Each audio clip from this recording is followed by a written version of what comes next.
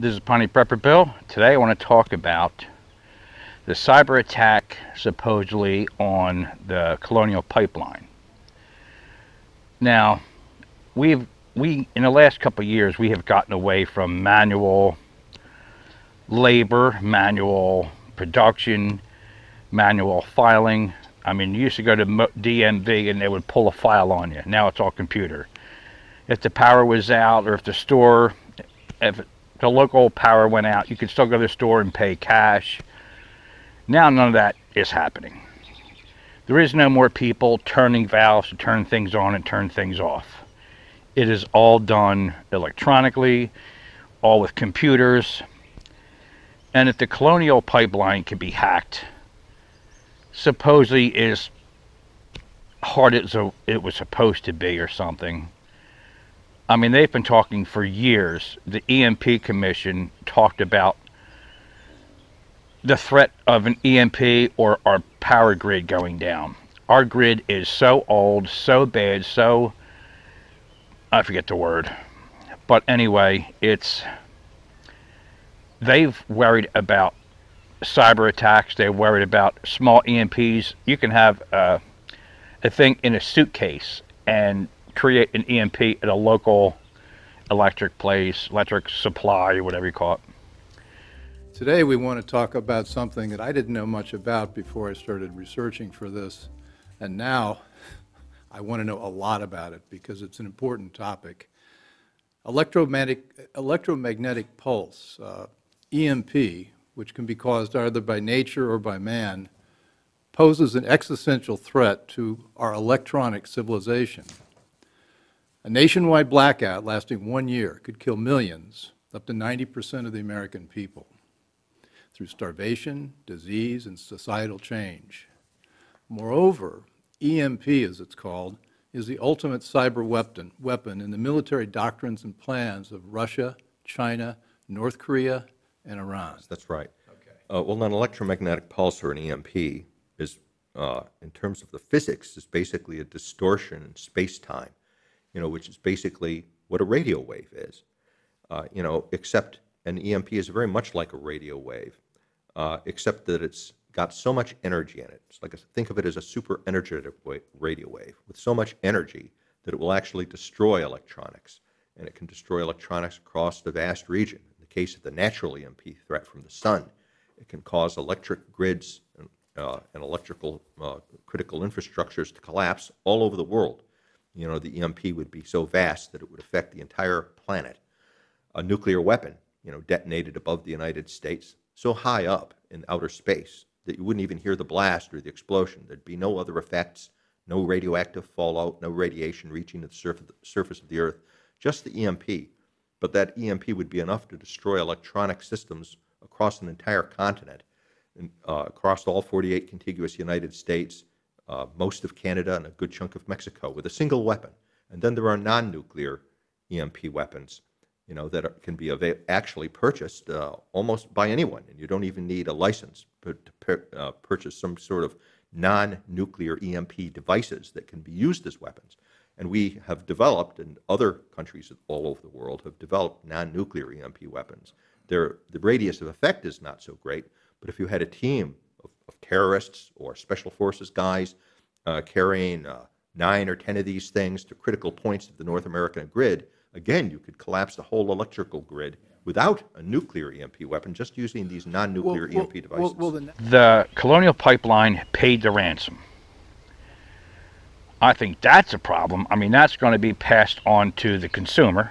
So, as of today, I don't know if it was today's article or yesterday's news article, but they said that there's around 10,000 gas stations still out of gas because of that shutdown.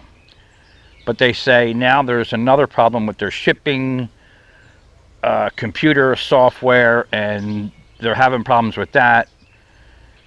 But they're still producing gas and oil, but it can't get anywhere or distribution-wise. So there's still 10,000 gas stations without gas.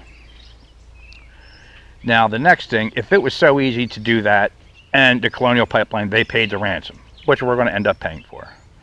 at least us on the East Coast. It's so much easier for one of these dark side or whatever they're called, these cyber terrorists or whatever, for them to go after our electric grid. I don't know how it hasn't gone first. I don't know how that hasn't gone yet.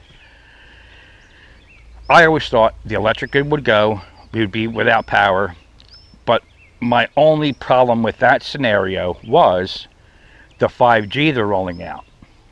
They need the 5G to control everything, and the smart grid, Internet of Things or something.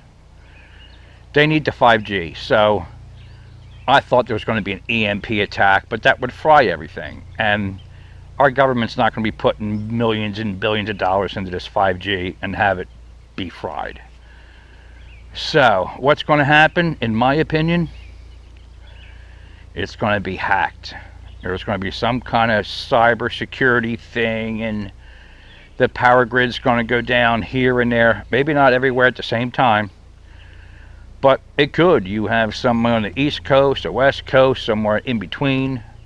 It might not, doesn't have to be a dirty bomb. It doesn't have to be a, you know, high range or low range altitude EMP blast.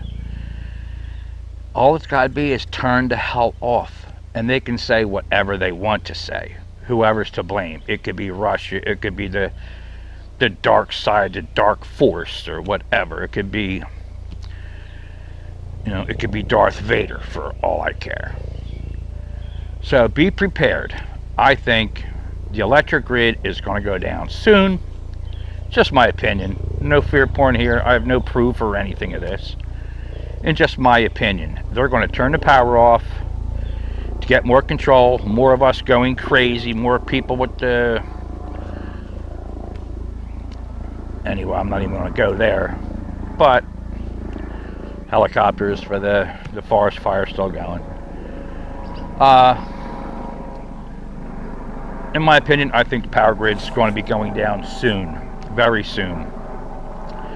They need to stop people from communicating, the prepper community, the awoke or awake people, the mask wearers, the non-mask wearers, the jab people, the non-jab people, pro-Biden, pro-Trump, the supporters, the BLM. All this stuff is coming to a head. And they're already shutting certain comments off on people's YouTube videos and Facebook. And if you're not going along with the agenda, you can't have your own opinion. You need to comply with what they're saying, or we're not going to allow your comment. So the more of this news coming out, more people talking about what's going on, they're going to stop it. They're going to shut the power off. Oops, we got hacked. There could be a little bit on the East Coast, a little bit on the West Coast. It doesn't have to be at the same time. But if it's out long enough, people are going to go looting, rioting, burning, and that's what they want. So, this is Pony Prepper Bill. This is my thoughts of what's going to happen next. I don't know when, I don't know how soon, maybe never. But be prepared. Stock up on gas if you can. I mean, don't hoard it. Don't blow yourself up. Don't be putting gas in plastic bags. I can't believe some of these people. Anyway, just get some gas. Be prepared. Make sure you have some kind of emergency backup for water. And we'll see what happens. This is Pony Prepper Bill, and I'll talk to you later. Bye-bye.